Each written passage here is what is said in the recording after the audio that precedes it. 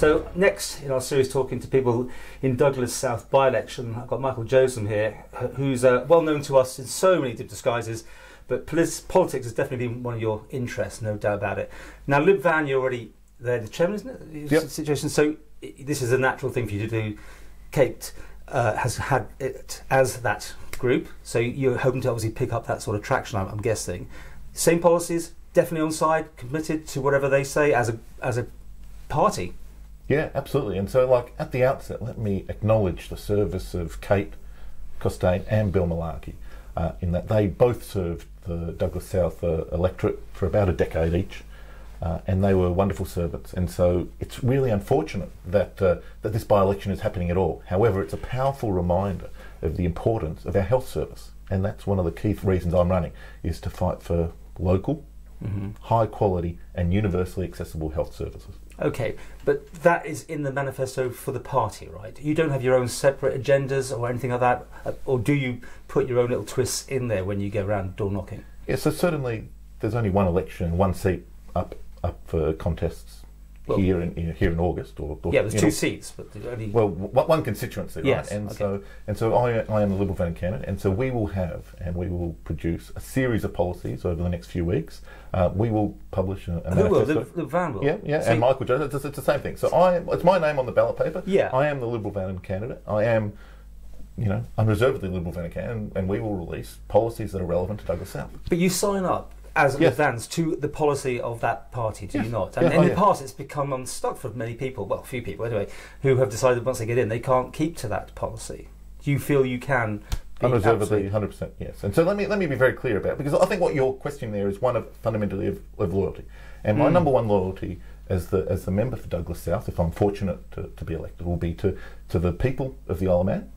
My number two priority will be the people of Douglas South. And my number three priority will be the party itself. And you've been that third on your list. Yeah, absolutely, because let me be very clear. The reason that Liberal Vannin exists, and the reason that I am running as a candidate here, is to do what is best for the people of the Isle of Man. And that is a very simple rationale. That's why Liberal Vannin exists, is to benefit the people of the Isle of Man. And so that's why I'm running here. Many people have in recent weeks have said, hey, Josem, you should run, because we want someone who'll be a strong voice for local jobs, someone who'll fight for our local health service to be high quality, local and accessible. Okay, but I need to make this point one more time. People have fallen off Lib Van because they couldn't... I will not be falling off. I am the chair of Lib Van. I'm unreservedly on board. So if the party says this, you go with that. You don't have to say, well, actually, I think something completely different and have it. Yeah. So I think there's a weird line of question. No, it's not, because it's happened. That's the trouble. It's exactly why people out there will want to know if you're absolutely on message with Lib Van. It's very, very important. Yes, I'm on message with Lib. I'm the chair of Lib Van. I'm the candidate. Let's move on. Yeah. What makes you want to stand? Yeah, so you haven't got a job at the minute. You're in between. Is that why you're looking for something to do? So I'm standing because many local people have encouraged me to stand in recent weeks, and they've said that they want someone who will be a strong voice for Douglas South, and that's why I'm running. And so they want someone who will fight for local jobs and fight for the local, accessible, high quality healthcare. Fine. Well, you've only just announced, so your manifesto hasn't been done yet, or have you been thinking about it for some time, just waiting for the right moment to announce? And so I've been thinking about different issues here, and many people have been speaking to me about different issues. In that currently in the shadow of the coronavirus pandemic, many people have said to me, "Hey, Josem, we want you to run," and forgive me to the audience here for saying the same thing over and again, but that's why I'm running, is to fight for local jobs and to fight for strong. Okay, well, you said that over and over again, but there's more to this, right? I mean, you must have other issues. Do you want to be part of government? Do you want to work with government, or because there's again history there, although it hasn't quite worked out in the past. Do you see yourself as being the opposition party, and therefore you'd be part of that? So I see, if I'm elected to be the member for Douglas South, it will be my job to be Douglas South's representative to the government, not the government's representative to Douglas South. And so in that sense, I will unreservedly fight for the people of Douglas South. And so one of the things that is very clear at the moment, there are a lot of people out of work on the Isle of Man, a lot of jobs at risk, a lot of wages under pressure. And so that's why I will not accept any departmental role, because I think that the idea of taking the salary uplift at this time would be uncomfortable with me. And so I will not seek to serve as a departmental member. I will, if I'm... Well, it's more than that. Let's say you won't be part of government, basically. You want to keep it independent. I will serve. My full-time, 100% commitment will be to the people of Douglas South. Yeah. Is that again, something you feel when, let's suppose you got in fully for a full term, would that still be your commitment, or was this only for this first 12 and a bit months of the actual office? How do you see it? So I haven't even thought about what I do in my second term. My focus and my commitment to the people of Douglas South is for the life of this tin world. I will serve 100% full time as the member for Douglas South. Mm-hmm. I will not seek or accept, or if appointed, I will not serve in any of these departmental roles. I will not accept any of that salary uplift, because so many people here in Douglas, and especially in Douglas South, there are people in Annika, there are people in Pulrose who are doing it tough. A good friend of mine, she's a beautician, and I hear the struggles of so many people in Pulrose and Annika who are doing it tough, and really it's it would be unconscionable and uncomfortable for me to think about anything other than being the 100% full-time member for Douglas South. Is this going to be a full-time job, therefore, for you? I mean, because yes. Will you not be looking for anything else to do? No, it will be 100% full-time. I will not be running any other businesses. I will not be employed by anyone else.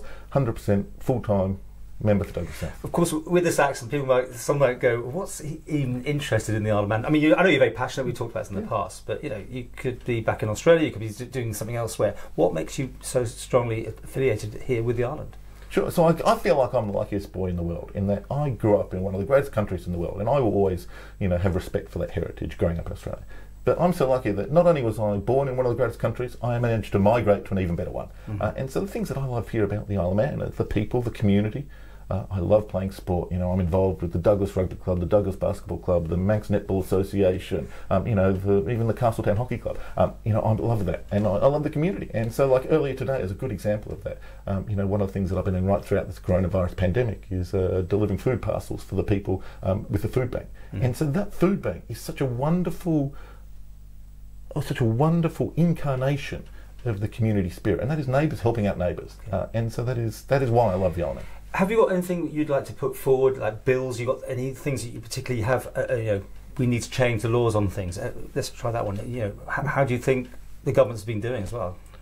Sure. So I'll be releasing a whole series of policies over the next few weeks that come out of listening to the people of Douglas South. One of the things that is a bit of a surprising issue to me in recent weeks is this idea of animal welfare. And so here in the Isle of Man, our animal welfare protection is still 20-something years old.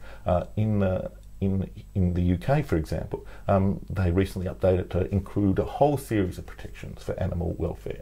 And so, for example, it is illegal in the UK to use shock collars on cats and dogs. Similarly, there's a local resident, Charles Price, who's a wonderful advocate for introducing here in the Isle of Man Finn's Law.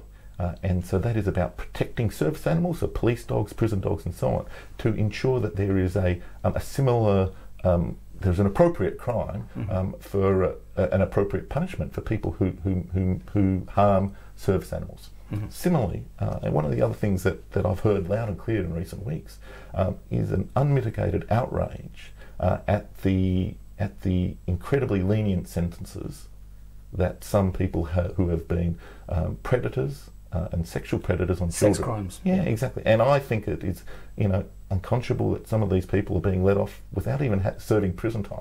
That is going to review. There's one particular case, obviously, we don't. Good. Yeah, and so I think, and I've heard loud and clear, many local residents have said, hey, we need tougher crimes for these bastards. Okay. Opposition, do you see yourself as opposition then? Let's try on this thing. I mean, how much would you support the government, or is it case by case, bill by bill? Sure. So I'll support the government whenever they do something good, and I'll criticise the government when they do something bad. I've been a long time volunteer in local sport as an umpire for basketball, netball, and so on. And so I'm used to blowing the whistle. And sometimes in the heat of passion, I will get it wrong. But I tell you what, I will when I see a foul, I'll blow the whistle. We're running out of time, but if you didn't get in this time, would you still come back and try again in the 12 months' time, for the full general election sort of thing? Look, it depends what the people of Douglas South say, and so I think that the electoral process and the democracy is about putting myself forward as a servant, a representative, not a ruler.